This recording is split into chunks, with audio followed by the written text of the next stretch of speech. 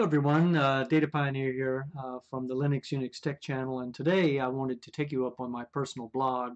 I haven't done that yet, and it is a secure website at inlinuxveritas.com. We're up on the site now. You can subscribe to my channel, my blog rather, up there. I do have a YouTube channel, of course, which is the Linux Unix Tech channel. I have several of those, a couple of those, but this is my personal blog. I'm very proud of it. I blog about anything Linux and other things as well, so not just about Linux or Unix. But one of the things I wanted to show you is I have an article up there. It's called Setting Up a Network Attached Storage Solution Running in Debian Linux. Let me go up on it. If I click on it here, here's the article, and I'm just going to go ahead and read the article for you. I know you can read, but I wanted to show it to you.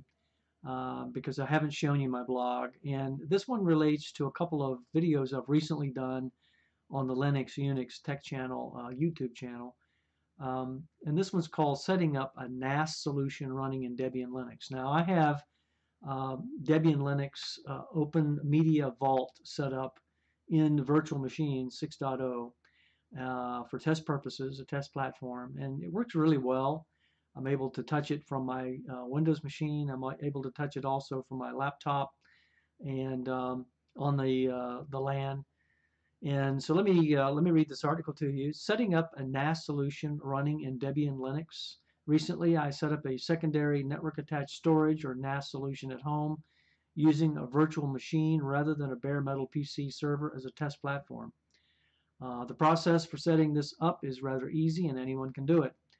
As I stated here, this is a secondary NAS solution since I already have a 5 terabyte Western Digital MacLeod personal cloud, which I have had in place in my home running on my LAN now for several years. I have VirtualBox 6.0 Manager running on my Windows 10 Pro main PC, from which I created my virtual environment of an application called Open Media Vault. This application runs on Debian Linux and can be downloaded from Open Media Vault's download page. If you click on this link here, it'll take you out to the download page for Open Media Vault, where you can grab the ISO file and verify it. I'll leave that to you. I'll put a link out on my video for that as well, so that you have access to that. But the link is in my article as well here. There is a link on this page to the ISO images that you can select from to get started. In my particular test case in VirtualBox 6.0 Manager, I selected the 5.0.5 image. If however you are electing to install Open Media Vault on a Raspberry Pi 3 or 4 device, which I highly recommend, then you will want to elect to download and install the Raspberry Pi images onto an SD card and insert it in the Pi to install and utilize your Raspberry Pi device for this purpose. The only reason I haven't done that is I use my Raspberry Pi for a bunch of other things, such as Pi VPN. I've got a VPN. I run my own VPN service on my Raspberry Pi. I also have another service up there, Pi-hole, which is a server that manages blocking all my ads across my LAN for all my devices. So I really don't want to install Open Media Vault on that just yet, because that's going to wipe all of that out. Since this is a test project for me, so I can see how Open Media Vault works and decide whether I want to use it as a secondary NAS solution, I chose the former rather than the latter ISO image. Rather than describe all the necessary steps that I use to download, install, and configure Open Media Vault as a VM in a VirtualBox 6.0 Manager on my Windows 10 Pro platform, I will instead point you to the video that walks you through the entire process. If you have any questions about this process after watching the video, then please leave a comment below this article and I will attempt to answer any questions as I get to them.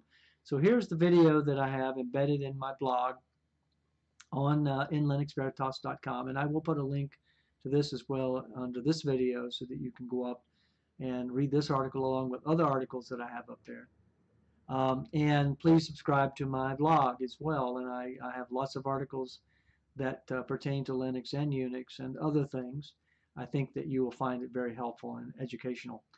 And so here is, you can leave a comment if you subscribe to my blog down here below, and here's where I will answer it, or I will answer any questions you have on my YouTube channel.